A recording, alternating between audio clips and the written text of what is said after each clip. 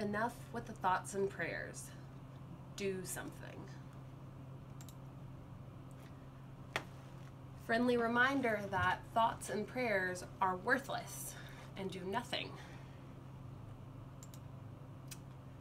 While offering up your thoughts and prayers, please also consider donating some magical fairy dust and unicorn powers.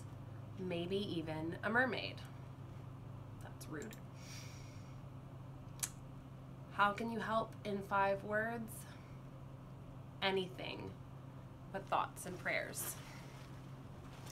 If you've heard the phrase thoughts and prayers lately, it's probably in this context, with this expression of frustration, this belief that our thoughts and prayers do nothing and they're not enough.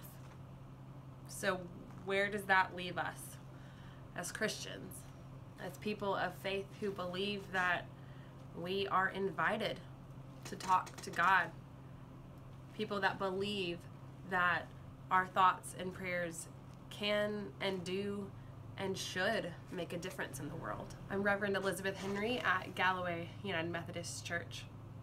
And this Sunday I'll be leading us in exploring James 2 as we figure out how our thoughts and prayers can be part of a life of discipleship, a life that truly moves us to love God and love one another.